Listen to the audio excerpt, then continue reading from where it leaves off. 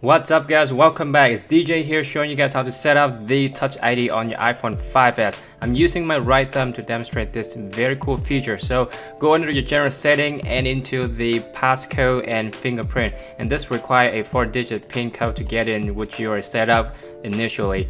And so you have to turn on the passcode, otherwise the fingerprint feature will not work because it plays out the a backup password for you if you cannot scan it. So once you're ready, just press your right thumb on the home buttons until you can feel a very small vibration. That means it's just reading your epidermal ridges, also known as your fingerprints.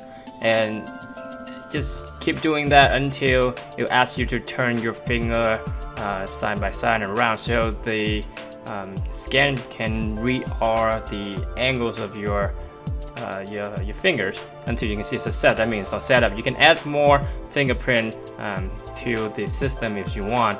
I would recommend not to add other people's fingerprints, so that way it's just a privacy security issue. So the first time when you try to log back in your phone with your fingerprint, it will ask you for a 4-digit PIN code to verify.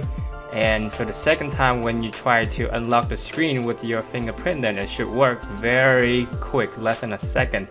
And you can also use your fingerprint for your purchase on the App Store as well as the iTunes. So it's very convenient. And again, on every first attempt of purchasing something and or logging to the phone by your fingerprint, for every fingerprint that you set up, then it will ask you to verify your password of the Apple ID, which is associated with your emails. I'm gonna step out and do this real quick.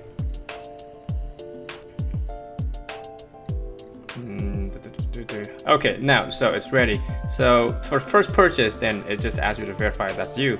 And so the second attempt, the second time you purchase something of the App Store or the iTunes, then it will just bump to the message to ask for your fingerprint.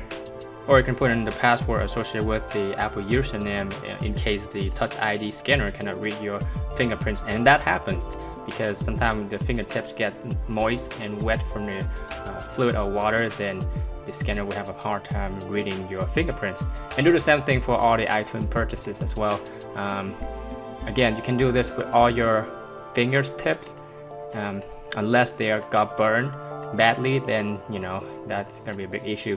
But you can do that for your toes as well, and check out the link below for that instruction. I'll see you guys soon.